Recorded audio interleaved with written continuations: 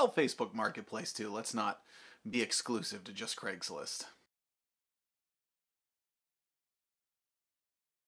Hey everyone, I'm Jack Fossett. Welcome to Real Guitar Talk, and today we are counting down my top 10 least favorite Craigslist cliches and pet peeves. So top 10 pet peeves and least favorite cliches. I guess that's how you'd say that. I do a lot of buying, selling, and trading on Craigslist, on Facebook Marketplace. Part of how I was able to build up my channel actually was doing some savvy trading for gear that I thought people would be interested in reviews of. And when you get into that world, you sort of engulf yourself in it. You know, I've wasted an awful lot of time sort of endlessly scrolling through Craigslist listings, watching it like a hawk, making trade offers, making buying offers, selling, jumping around prices, negotiating with people. There's a whole language to it, there's a whole etiquette to it, and there's a lot of it that just really, really irritates me. Let's dive in with number 10. I mean, did you label it correctly and photograph it? Because then yes, I probably do know what I'm looking at. Or conversely, maybe the whole reason I clicked on your listing is because I don't know what it is and I find it interesting. What does that even mean? If you're looking at it, you know what it is? Is this some kind of like big flex of like, you know, well, what I have is so good you don't need to... It's like, just stop. It's a stupid thing to say. I don't want to call you. I don't want to text you. It's 2024. Who calls anymore? What I really want to do is I want to send you a cold, impersonal email where we agree to meet in some kind of a sketchy parking lot with very expensive music gear and large amounts of money and do the deal that way. Is that so much to ask? Oh, this is one of my favorites. If somebody's like, well, I'll trade, but only if the trade is heavily in my favor. That's like, I will make a deal with you if I can take advantage of you. What kind of a person are you? Nope, I'm sure it's not. Listed 283 weeks ago? Listen, you sell your Epiphone Les Paul, you sell your Squier Stratocaster, there's no shame in having that. You're going to get what it's worth. Everything sells for what it will sell for. You're not tricking anyone. You're not making some kind of a sales pitch by doing a brand association. You're just pissing people off by saying that it's something that it's not. Well, it's Epiphone by Gibson. It's an Epiphone. You're not going to trick anyone into thinking that it's a Gibson. Just stop it. All right, this one I'm going to give a little credence to, because people will make excuses as to why they sell something, and sometimes people do want to know if you're buying it, like, okay, hang on a second, why are you selling this? Is this something that you... I get that, and some people don't make bad excuses, but there are some really bad, excessive, and me think he doth protest too much excuses out there. It should be totally acceptable to just say, I didn't like this, someone else get it. That should be okay. We all have a lot of musical preferences and things, but I do understand that it's not a very good sales pitch to be like, this was a piece of crap and I just want to get some of my money back. Okay, that's fair. But when you see some of these excuses, they're just like, yeah, I'm only selling it because I have 6 of them and I only need 5. I don't know. Some of them just seem a little forced. You really don't need an excuse as to why you're selling it. Hey, I need money and this is not my favorite thing. Totally okay. This one goes way beyond the musical instruments one. My loss is your gain. I just don't understand it. Like, are you feigning some kind of altruism here? Of like, you're trying to be charitable towards me? Or like, you know, look, I'm taking one for the team here. So it's like, no, you're trying to get money for something. Fine.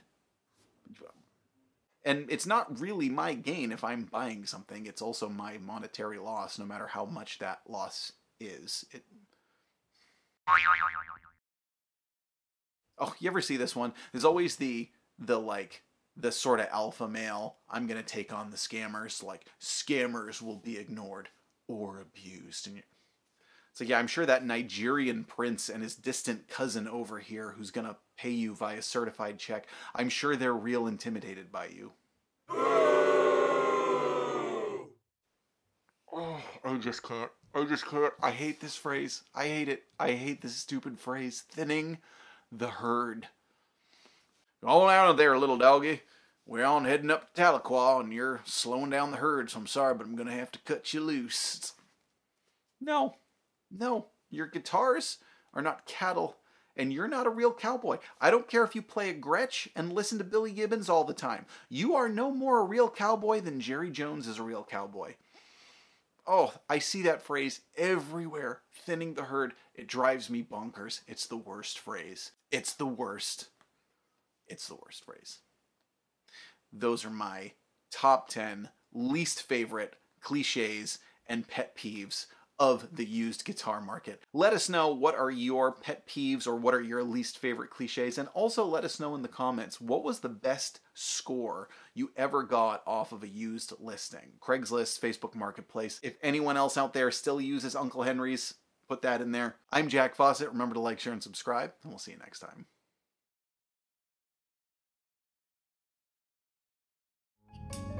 I see you eating with your food up high. Hey, why not share some with this stand-up guy? What's that? Footsteps? A doorbell do I hear? I'm scaring off the mailman every time that he comes near, 'cause I'm a dog and I know what's up.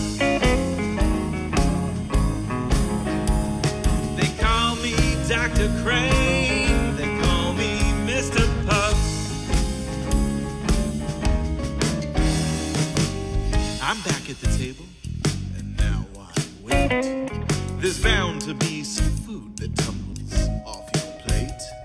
And when it hits the floor, I'll be there like lightning. You better hope it's not your ankle that I'll be biting, 'cause I'm a dog, and I know what's up. They call me Dr. Crane, they call me Mr. Puff. Let's eat.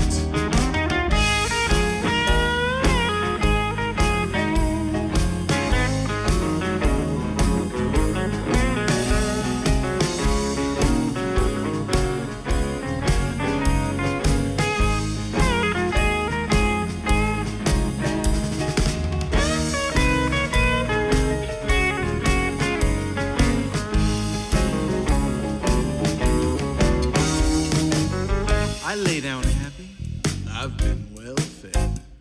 I walk around in a small circle before I go to bed. I curl up with you and my favorite chew toy. You know, I know that you mean me when you ask who's a good boy, 'cause I'm a dog, and I know what's up. Woo! They call me Dr. Niles Crane, I'm Mr. Puff.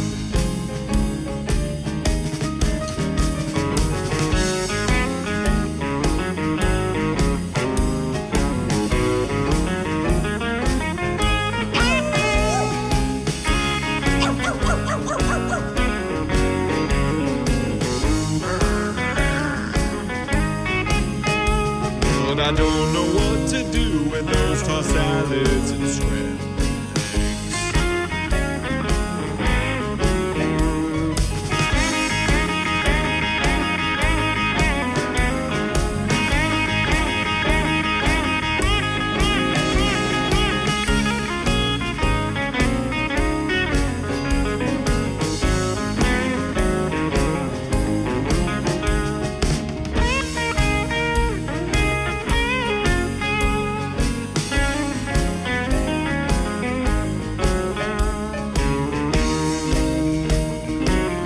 Scrambled eggs all over my face. What is a boy to do?